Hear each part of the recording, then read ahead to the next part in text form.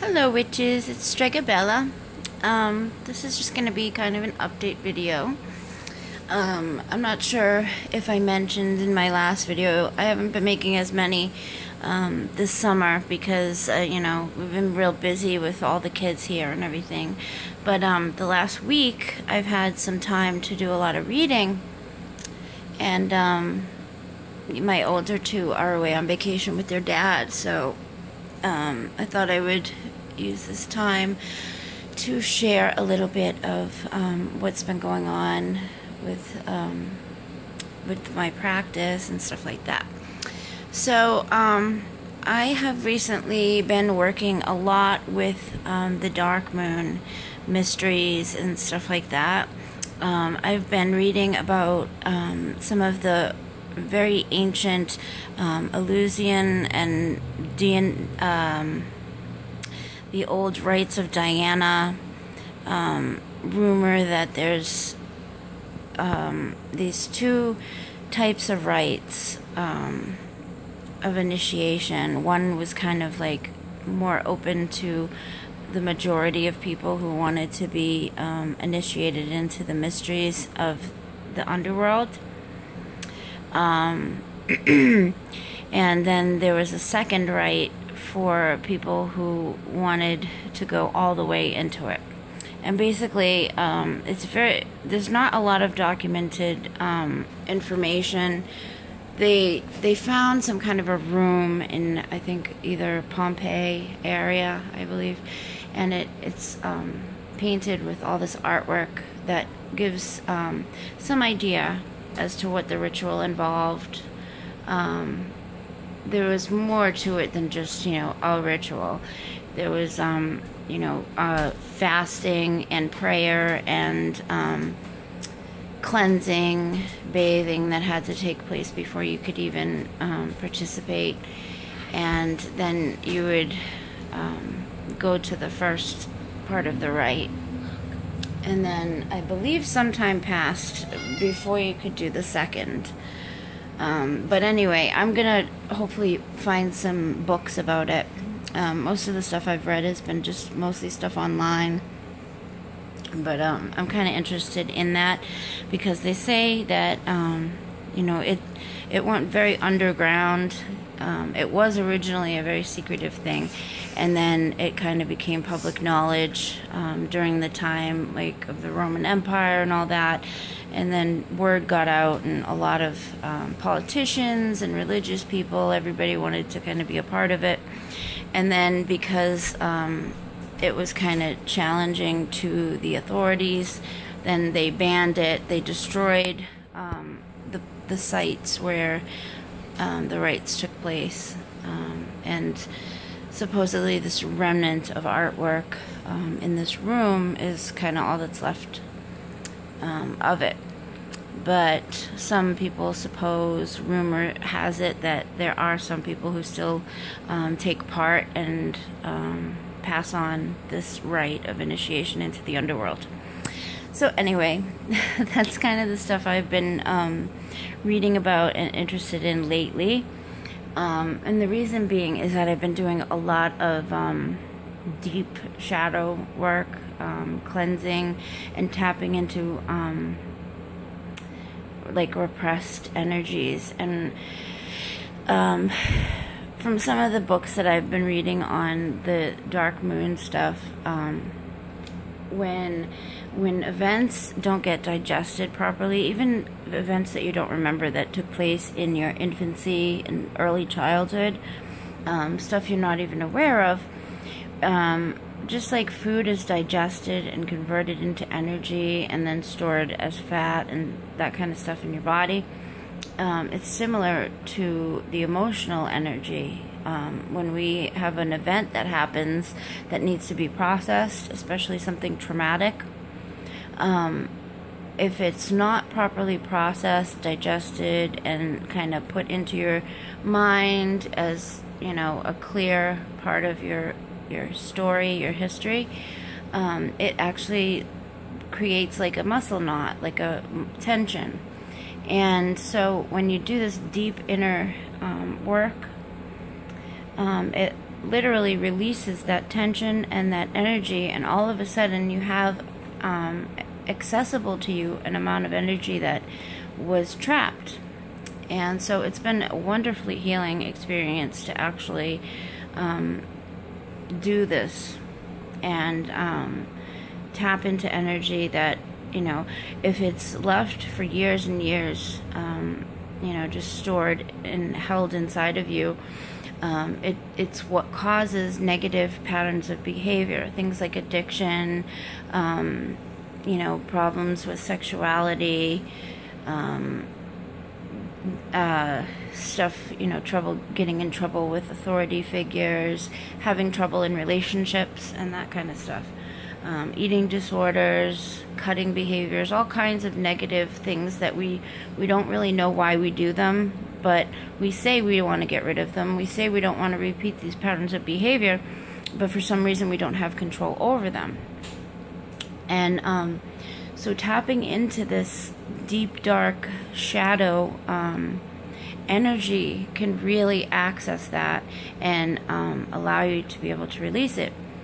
There is a ritual, I don't know that it's even a specific, I've seen a ritual called the Dark Night of the Soul ritual, and you know, there is a specific ritual that you can do, but the idea behind the Dark Night of the Soul is to really give yourself over to allowing yourself to face the worst, the deepest, darkest fears. Usually that involves facing death, and then coming out the other side. And when you come out the other side, it can be tremendously healing. You come out a changed person and having access to an emotional well-being that you didn't before. It can be what changes your life, in the sense that the things that you used to need to cope or survive, suddenly you don't need that and those things anymore, whether they're addictions or you know, things that you do to protect yourself emotionally in relationships. So yeah, so that process, some people only make it just so far. Like some people just don't want to delve that deep into traumatic events and experiences. They kind of do the mirror facing that they have these shadow aspects of themselves, but a lot of people don't make it to the point where they want to delve deep enough to figure out where they came from or why. But if you have the strength and you have the capacity to do that kind of work, I definitely recommend that. I mean, you don't have to do it all at once. You can do it in stages.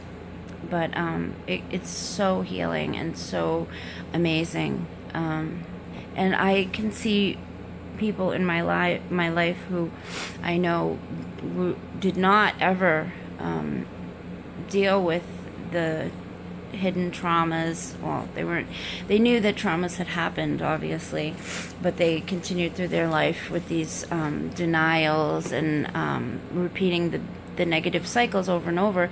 And eventually what happens is it will literally form like a cancer in your body, a tumor, an illness. It manifests itself in really harmful ways.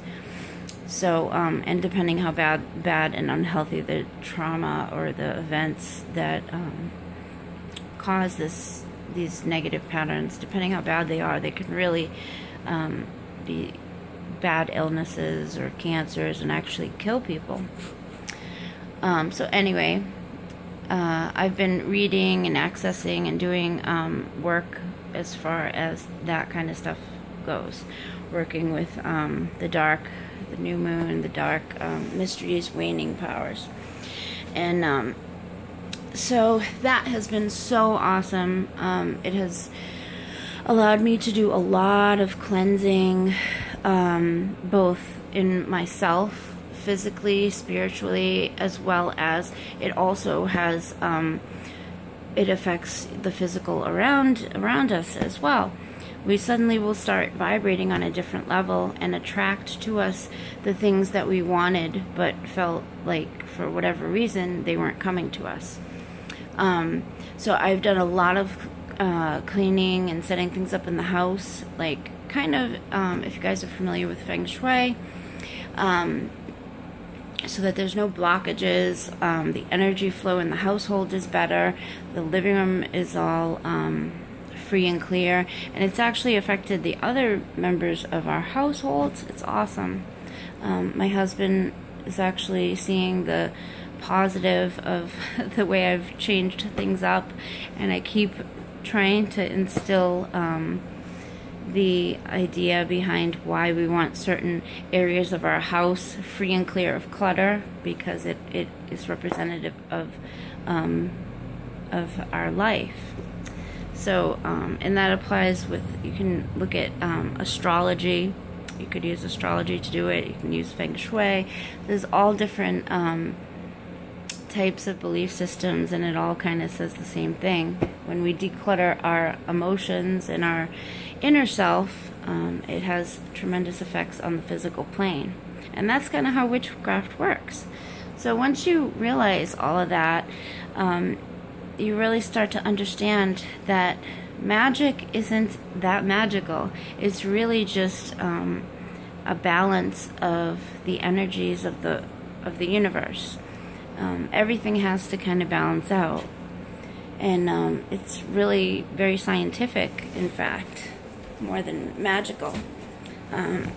But a lot of these archetypes, the myths and the folklore stories, when you read them as you're working with these energies, it's amazing, because the stories suddenly don't seem so fantastical. They seem like they apply thousands of years ago, and they apply as well now. So right now I am doing a journaling exercise from this one, Dark Moon Mysteries. But yeah, so I'm gonna try to get some books on ancient Greece and Italy, Pompeii, and try to find out a little bit more, if I can delve any deeper into those mysteries, those mystery rites. I also found some connection to Catholicism and purgatory that were related to that. They say once you're initiated in that second ritual, that you're guaranteed some kind of a place, like a spot in the underworld, I guess you would say. But when this translated over to Catholicism, some people believe that that's where the idea of purgatory came from. So rather than be cast into hell for your sins or whatever, this would guarantee you this place in the underworld where the people in who are still living can pray you out, and still you have a chance to get into heaven. A lot of Catholicism really is based from pagan rituals and ideas. It's really interesting. I was raised Catholic, so to me it's very interesting to learn about that. I also was thinking of doing a video about gargoyles, because I got those gargoyles when I was in Maine. So I just wanted to give you a brief update, and I will probably do a second video sometime today or tomorrow and show you guys a little of my decluttering, what I've done to the house. My husband did a bunch of painting, and I harvested a lot of mint from outside my house that I have growing. Just a fraction. I harvested just a fraction of the mint that's out there. The owner of the house didn't even know that this like massive amount of mint was growing up the walls and everything, and so I harvested some of it, but I have a lot more to harvest so it doesn't get wasted. I will have mint forever. So maybe I'll make it into gifts for Christmas time or Samhain or something like that. So I hope you guys are enjoying the summer, and blessed be. Bye.